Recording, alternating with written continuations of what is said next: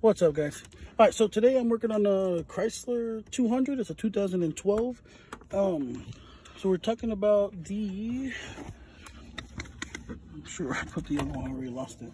The ignition switch. First thing you gotta do is you gotta take the bottom panel off right here. Once you take off this side one here, there's gonna be a little screw right here. You'll take that off and it'll expose down here. Then you'll have a little metal bracket that'll go from this side to that side there. 4 bolts, Torx, all Torx 20. They'll take those off. That'll come out, and then right above underneath the steering wheel there'll be a place for 3 bolts, and it'll drop that cover as well.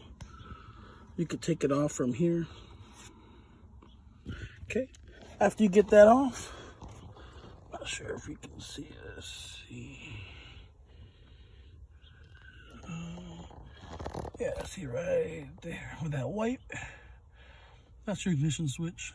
There's 2 little clips on the side there you have to push in, and a connector has a security thing.